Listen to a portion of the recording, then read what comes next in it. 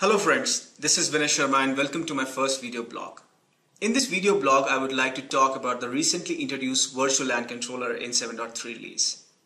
So until today, to 7.2 release, all our Virtual LAN Controller was running on dedicated hardware like 5500 series, 2100 series, 2000 or WISM on Cat65K. Now, it's a dedicated effort to bring a virtual controller which will run on an industrial standard hardware like VMware, ESXi, ESX4 or 5.1. There is a lot of advantages of using virtual controller because the end user is not locked into one single piece of hardware.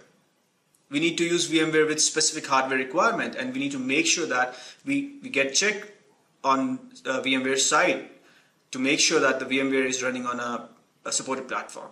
So if the controller is not running on a supported platform, it will not work properly. Another advantage is Cisco customers will be able to save cost because now they can run multiple controllers on a virtual machine. The user can run multiple instances on a single box, and this will save cost in data center. Another advantage we can talk is we can run redundancy between two virtual controllers on the same box. So we need to use VMware components that are relevant to the virtual controller like vSphere and vCenter Server. The vSphere is like a standalone client, and vSphere is a virtualization infrastructure package from VMware. This gives us the ability to create and connect to the virtual machines, make changes to the virtual machines. vCenter Server provides scalable way for the management of the platform. VMware hypervisor is going to control the physical disk, access to the CPU, and which will allow us to run virtualization.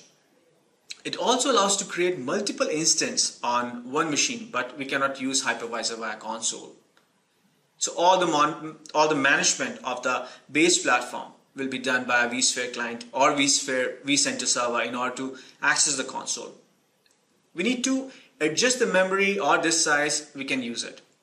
Now, what the virtual machine essentially does is it creates a software container, and each software container will represent how we are going to create a CPU. So every software container contains its own virtual software-based CPU, which includes your RAM, hard drive, and network NIC. On top of the virtual machine, the software controller will be running the same way it does for the physical machine. So the virtual machine, the virtual controller software talks to the hypervisor instead of CPU, and now the hypervisor will check which CPU or disk needs to be engaged to the request sent by the controller software. In the physical box, the software directly talks to the CPU, but in virtual machine controllers, the software will be talking to the hypervisor. The same goes when it needs to access the memory, it needs to access the hardware. So the hypervisor is the interface between your physical box and the virtual controller software. So that was a brief introduction on the new Virtual LAN Controller. Please share your comments, and also do check my new document which I have posted on Virtual LAN Controller on CSC. Thanks.